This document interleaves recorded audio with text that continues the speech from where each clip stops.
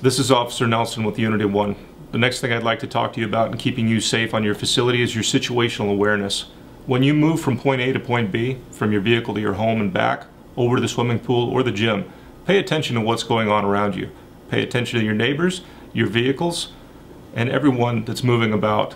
Pay attention to the noises, everything that you hear, smell, and sense. Thank you for viewing.